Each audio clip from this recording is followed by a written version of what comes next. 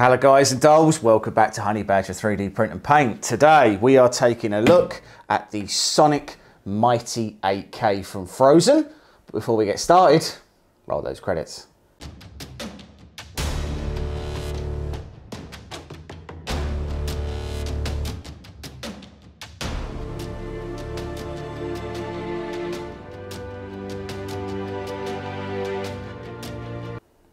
Okay, so the Sonic Mighty 8K, not a new printer from Frozen, but we are working with Frozen more and more. This was one of the machines that they sent over. We have a couple of new projects that are in the works, some big juicy ones that are all going to be done in resin. We went to Frozen and we said, hey guys, we've not got the workflow to be able to do this in the time that we've got. And they said, don't worry.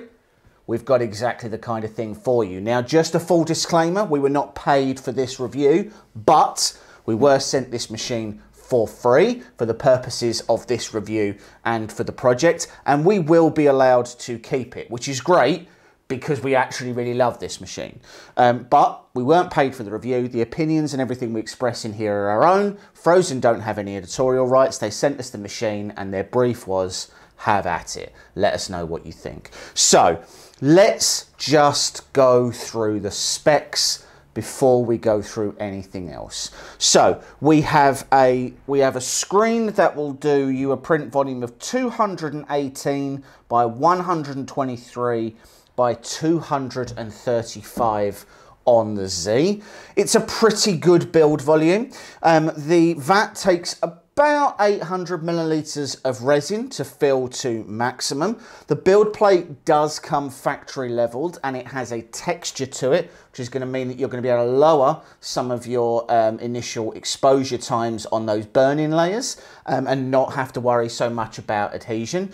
The build volume is incredibly versatile. So it has meant that we've been able to do masks. So we reprinted some of these. We did this cool little face thing, and then we also did some minis with some detail as well. We'll get to those in a minute, show you some of the detail that it did. These were printed with a variety of resins. So these were done with Area 1 resin. These were all done with Sunlu Grey resin. This was also done with Area 1 resin, and then the black pieces were done in a resin we are testing for a company that we can't tell you about yet, but it's really exciting. So we'll talk about that another time. So the machine has its USB at the front. It has a beautiful large touch screen, which has a cool little screensaver that twirls around whilst you're not using it. It is equipped with a webcam and a caveat. So when we got the machine, machine that we got had old firmware on it. We updated to the latest firmware, which was really easy to do. Once we updated to the latest firmware, you can now access the app that lets you pair it with the Frozen Go app. The Frozen Go app lets you see your print history, see when your printer's idle. I think you can, there's a few other bits and pieces you can do with it as well. The app isn't super useful at the moment. And the reason it isn't super useful at the moment is because the webcam doesn't actually work, or at least on the version that we have yet, it doesn't work yet. So they haven't implemented time lapses, they haven't implemented live viewing. A bit of a shame because frankly, it would be really cool to be able to use that. There is also a strange little feature, which is that the machine does come with Wi-Fi, but it comes with Wi-Fi via this USB stick that goes in the back. Now, if you don't want to use Wi-Fi, then you just wouldn't connect to your network. And if you did want to use Wi-Fi, I don't really understand why this comes as a separate piece and it's not just internally plugged into the device. But it isn't, and it plugs in at the back. There's also an Ethernet option as well if you want to hardline, if you don't want it on Wi-Fi. The power switch for this is still at the back. Please stop doing that, everybody. Put the power switch at the front. That's where I am, and I'm the only one who needs to use it. So other than that, the machine is really, really well put together. Dual linear rails, nice big lead screws, super smooth, super quiet when it's printing. Has an XY resolution of 28 ohms, which is pretty good. So obviously it's 8K as well. Phrozen were the pioneers of 8K. They're one of the only people who made it a commercial success when 8K first came out, when most companies were languishing at 4K resolutions and things like that. There are still a number of different companies that haven't made 8K yet. They're up to 6Ks and 7K for the M3 Max and things like that. The closest competitor to this is probably the Uniformation GK2, which is a great printer. I do prefer this, and the reason I prefer this is that this is compatible with Lychee and with Chi2Box. I'm used to Chi2Box. Uniformation is technically compatible with Chi2Box, but I got really mixed results, and the only way I got good results was by using Uniformation's Slicer, which is a rebranded version of Prusa Slicer, and I don't like it. I don't like that slicer. I like Chi2Box. That's what this works with. Does also work with Chi2Box Pro, and there is a version called Phrozen Dental, I think, or Phrozen Professional that you can download that's specifically for dental molds and things like that. The machine is primarily metal, except for the orange plastic cover. And honestly, when it got out of the box, so we did a live stream on this, really, really easy to set up, really, really easy to level. Immediately was working and printing inside of 20 minutes worth of going through and doing all of its auto setup. Really, really happy with it. One issue we did have was the USB stick that is included is not good. So, so I don't know what it was, but when we were trying to flash the firmware, this USB stick was really not liking it, so we had to use a different one. We tried reformatting it to the 2048 bytes or whatever it was, a FAT32 format, and everything else that was suggested, and frankly it just did not work properly. It kept missing files, it kept misreading, whatever. So if you are to buy one of these, I would highly recommend going out and buying a different USB stick and then popping this one straight in the garbage, which is where our one's going to go. Price wise, so price right now on the Phrozen website is $649 US, and that's free shipping to the US. So that's about £600 at the moment, given at time of filming before the apocalypse happened and everything fell apart. About £600, and what you are getting here is a really high quality machine for that. Once the webcam is working, which will be turned on in a future firmware update, once the firmware is working and the webcam is on, you really will have a top class machine at that point. It doesn't have auto refill, but frankly, because of the build volume and because of the size of the vat, you don't really need it. It's not massively required. It doesn't have any sort of air filtering, any active carbon filters or anything like that. So you do want to make sure that whenever you're resin printing, you're printing in a well ventilated area. Resin material, as it goes through, as it prints, is a carcinogen, and it will give you headaches and you can have reactions. Whenever you're handling uncured resin, these are all cured, so you don't have to worry about my little hands. But when you're handling resin, you should always wear gloves, and you should always make sure you've got a clear work area as well. Alongside this, we also have the wash and cure station. So the wash and cure station is brilliant. It is a seamless workflow. So you literally take the build plate out of this. The build plate fits directly into the cage that goes into the wash and cure. You turn that on, you take your prints off, you put them onto the cure station. That cure station does a really, really good job. I cannot stress, if you want to have good results, having an effective way to wash and cure is really, really important. So I was part of the bucket crew for quite a while, in that I just had a bucket of IPA. I would put my prints in and I would sort of wash them around. It really doesn't compare to having an actual wash station.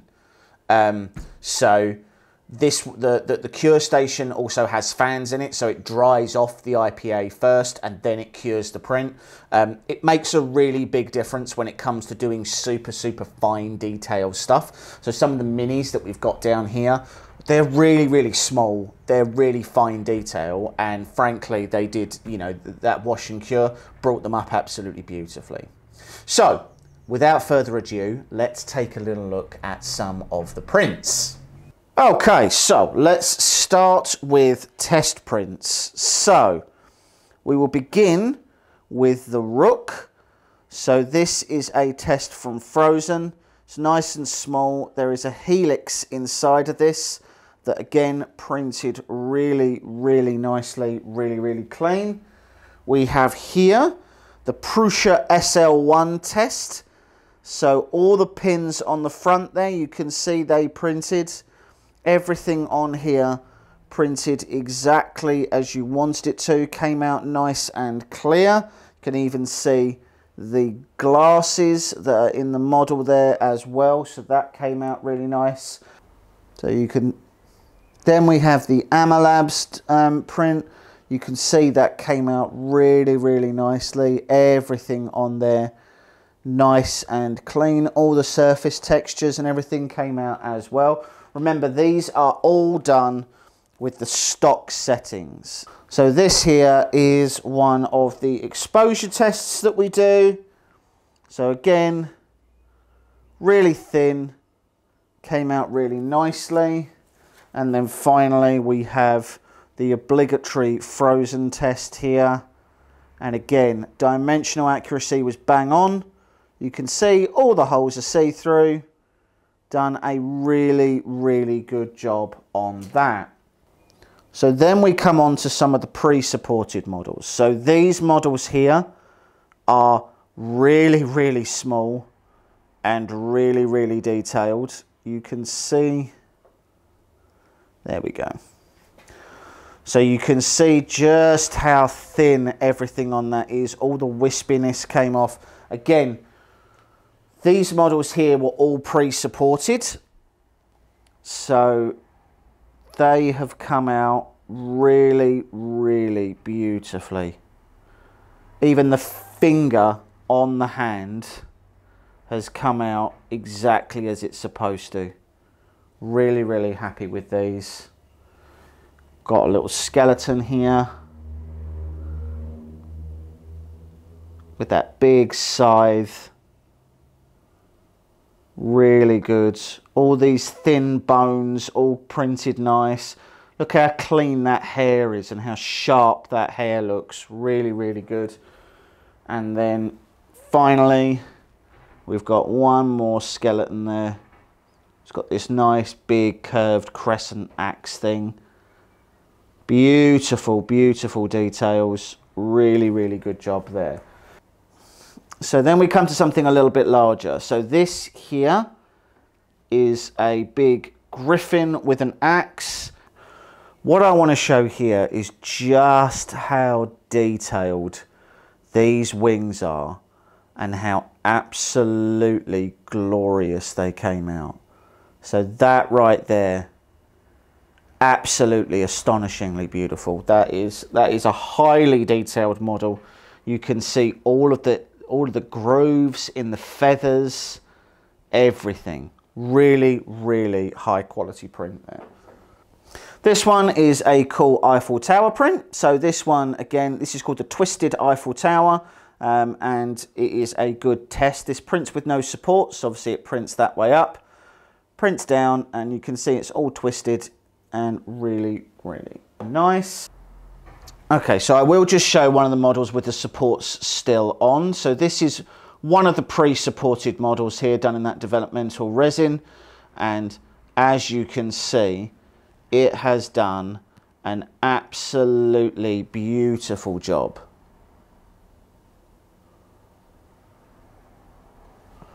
Absolutely stunning. Now again, this is pre-supported. It's not necessarily how I would have done the supports, because you can see the hair is not necessarily perfect, but that's the supports, not the printer. So this here, done an absolutely beautiful job on those surface textures there. There we go, beautiful. Then we come on to things a little bit larger. So this here is a Bane mask. This was printed upside down, or sorry, it was printed like this. Very difficult to fit this on, only just about did it, and it doesn't quite fit my face. And then we've got like a Toshimi mask as well. Quite cool little masks. They've all got like, they've got these attachments here so you can put Velcro around them. And then we did this little beauty as well. So this here comes off and you can just see how crisp the detail is on this, how well it came out, and most importantly how well it got washed and cured as well. That's obviously due to the wash and cure system that we had. Just slots into this hand and then this just fits into the base. It's not glued at the moment, but that came out really, really nicely. I'm really happy with that. So as you can see, we are incredibly happy with the detail this is turning out. Remember that this is 8K and the Mega is 8K as well. But the quality you will get out of the Mighty will be larger. 8K pixels stretched across 15 inches or condensed down into this size screen means that this has a higher pixel density per inch, and as a result, when you're doing minis, they will be a lot more detailed, and it is noticeable. Now, what we haven't used here is the 8K resin that has come from Phrozen. So Phrozen have got a regular resin and an 8K resin. We will be doing another video showing the difference between 4K and 8K resin. There is a fair price difference. So, so if you're using the 8K resin, you really do want to know why and what you're getting out of it and everything else. So we'll do a separate video on that. All of this is with just normal, bottom of the range, pretty much as cheap as you can get resin. So Sunlu, I think, is about £15 a litre. The Eri one is about £18–19 a litre, and the development resin that's coming out is going to be pretty cheap as well. So so let's get to the Honey Badger scores. What would we score this device? I would give this a 9 out of 10, and the only reason I'm giving it a 9 is because I would have liked to have seen an active carbon filter on it. That's the only thing. And that's just for me. The space that I print in isn't particularly well ventilated, doesn't have, you know, it doesn't have a lot of space, and it would have been nice if I'd have had an active carbon filter on it just to try and sort of filter out some of those carcinogens. But quality-wise, ease of setup, ease of use, this machine does everything really, really well. Really, really well. I'm excited to see what happens with the webcam.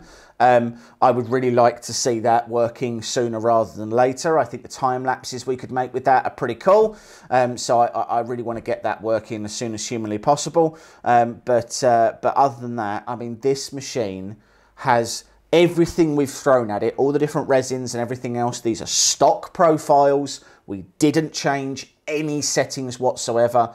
All of these models, well, so this model we supported ourselves in Tutu Box. This didn't require any. Most of these came with pre-supported versions. I've even got the one that we left the supports on for you, so you can see what that looks like. And I have to say, it did everything we threw at it. It did it flawlessly. It's an absolutely fantastic printer for hobbyist grade people. Even when you go into prosumer space, you're not going to find much that outperforms this. It's nice and quick, it's nice and quiet, really is basically everything you need, minus that sort of active carbon filter and the air filtration system. So, other than that, nothing to do but say thank you very much for joining us. Keep an eye on the channel. We've got some really cool projects coming up soon. You're going to see us shifting away from doing reviews a little bit and going back to our roots, sort of showing you more models, more prints, more techniques, and really starting to show you some of the painting techniques that we use as well. So keep tuned to the channel to do that. Don't forget to like and subscribe. We'll catch you on the next video. Thanks very much.